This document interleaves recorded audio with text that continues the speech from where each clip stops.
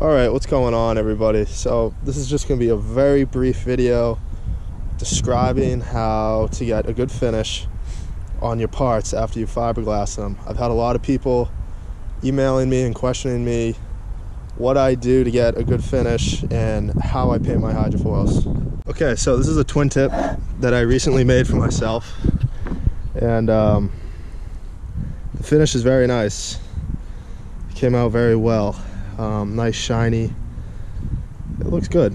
So to get this type of finish on, say, a hydrofoil wing or parts, what I do is I will glass the part and then lightly give that part a sand once the fiberglass has cured, and then once it's sanded, I'll do a final coat of epoxy. So I'll mix up a batch, and then I'll use a paintbrush and paint over everything and just leave a layer on top and just let that sit and let that cure up, and then that'll give you that nice top layer that's nice and smooth.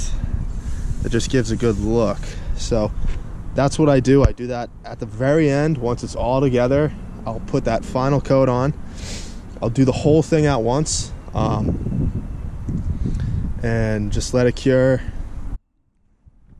Now there are a couple factors that go into that, because in the beginning I wasn't getting a nice finish. What would happen is my epoxy would, I get all sorts of fish eyes and defects that really didn't go well. It didn't look nice.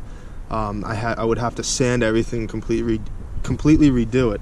So there's a couple tricks I've learned along the way that will be helpful to you. So the first thing is I mix my epoxy in foam cups.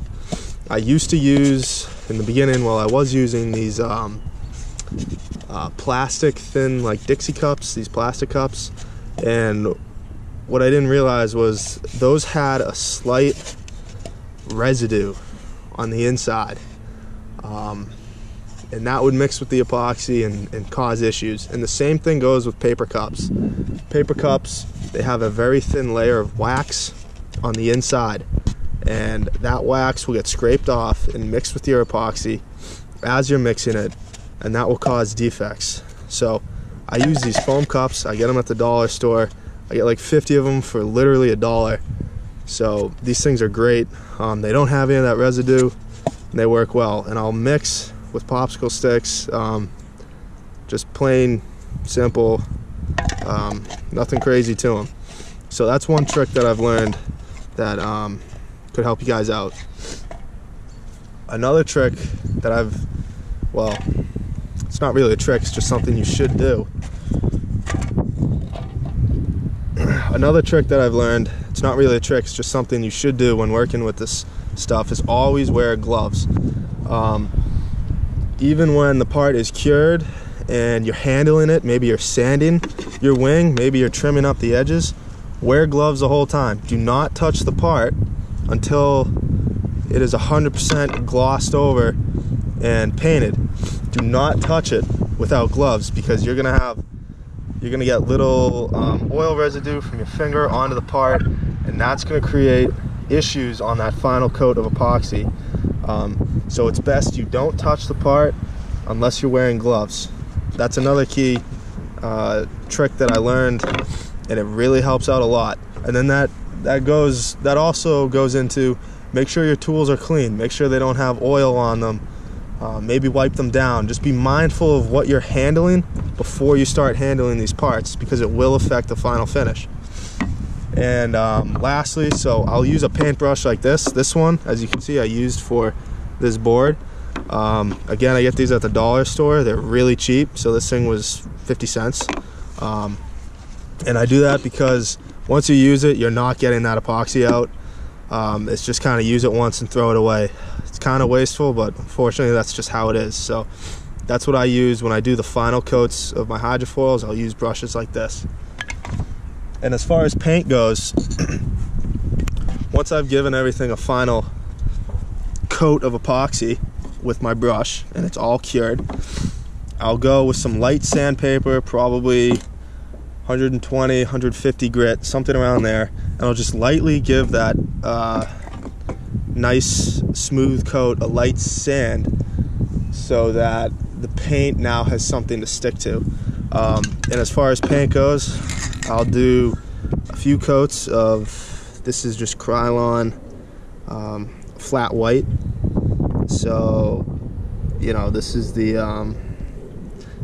paint that I like to use. And lighter coats work better, so you do 5 light coats instead of, say, 2 heavy coats, because you won't get any drips with light coats.